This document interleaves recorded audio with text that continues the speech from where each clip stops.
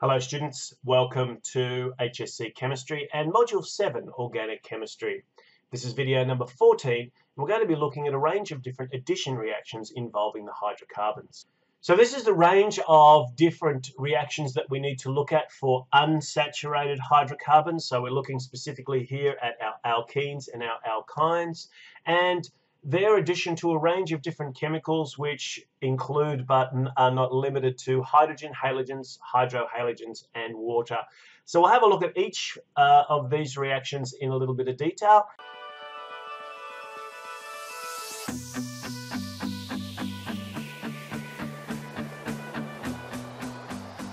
So the first one we want to have a look at is hydrogenation. Now, this is the addition of hydrogen across a double bond. So I guess the first thing we want to do is make sure that we understand what we're talking about when we talk about addition reactions. So if I take a simple unsaturated hydrocarbon like ethene, then what I have here is a concentration of electrons, a high density of electrons that are associated with that double bond, 4 electrons in this space.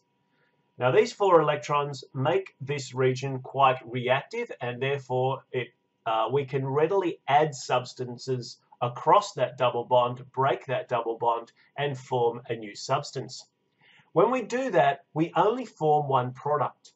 So one of the ways of doing that is simply to add hydrogen.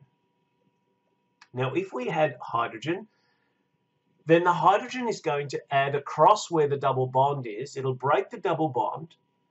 So we have only a single bond. We have the original hydrogens that were part of the ethene molecule. But then we have 2 more hydrogens which have added across that double bond. Generally speaking, a catalyst is used to help facilitate this process, usually something like platinum or palladium, and we can identify that by just putting it above the arrow in our reaction. So this gives us the structural formulae, and it's often easy to show these sorts of addition reactions with the structural formulae because you can show exactly where these substances are adding to. So this would be an example of an addition reaction. Note there's only one product. This is going to be important for later. There's only one product. There are 2 reactants. And the 2 reactants have added together to form a single product. That hydrogen has added across the double bond and it has broken that double bond open. And so those 2 hydrogens have gone one to each of the carbons on either side of the double bond. This is one example of an addition reaction involving the addition of hydrogen.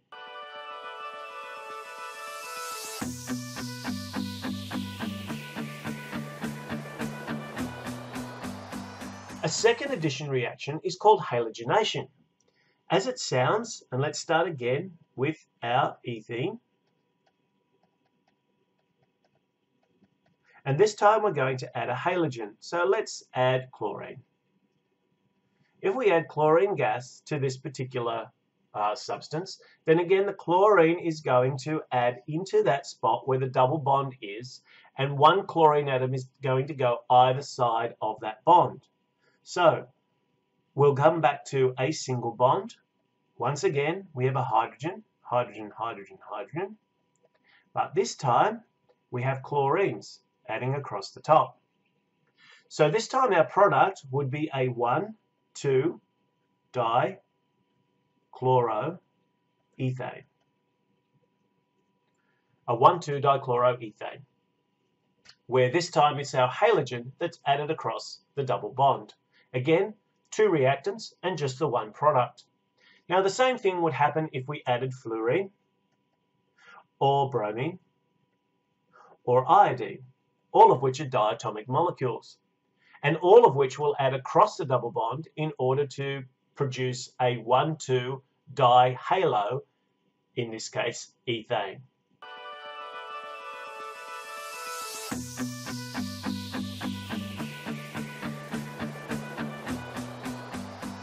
What about hydrohalogenation? This is the addition of a hydrogen halide across a double bond. So if we continue our sequence, this time, instead of adding hydrogen or a halogen, we're going to add one of each. Let's call it hydrogen bromide. In this case, the hydrogen bromide is going to add, as usual, across the double bond, and so we're going to have a single bond with our original hydrogens, but this time, one hydrogen and one bromine. So the product this time will become bromoethane.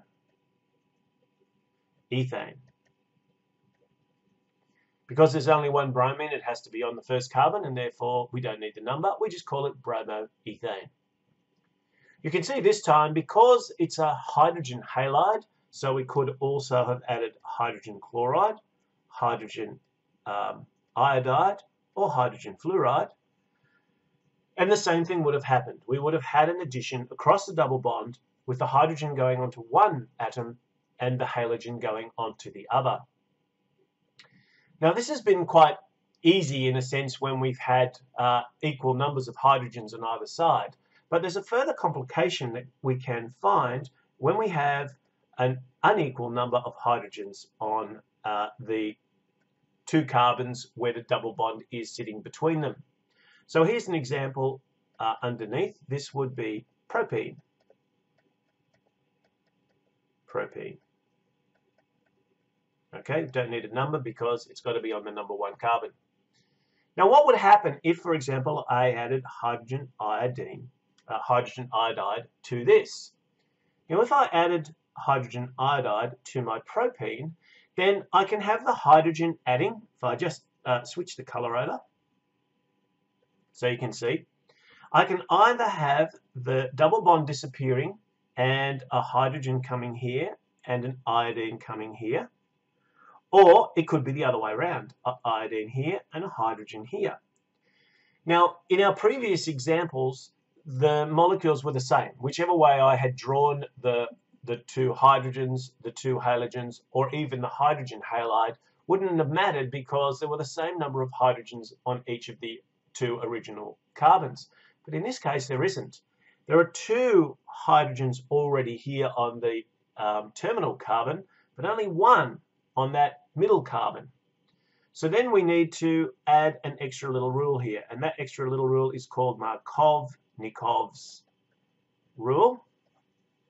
And Markov-Nikov's rule is basically when you're adding atoms in, they will favor the side where there's already a higher number of them.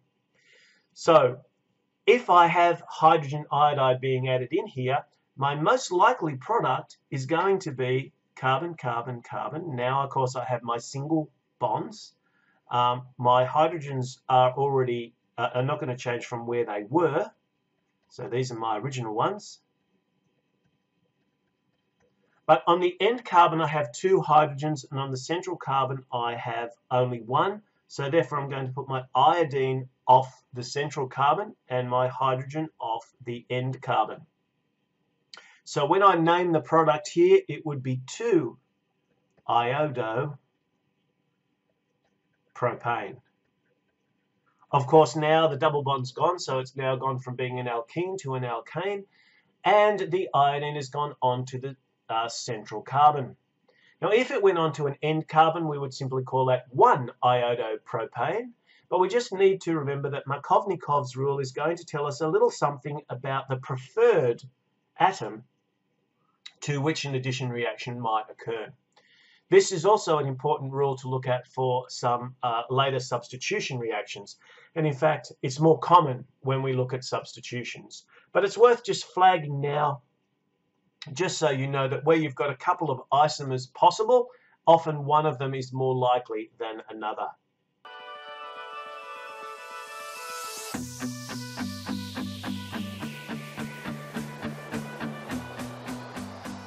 Our final addition reaction is hydration. And hydration is the addition of water. Again, let's go with the same molecule we've been looking at throughout this particular video, which is ethene.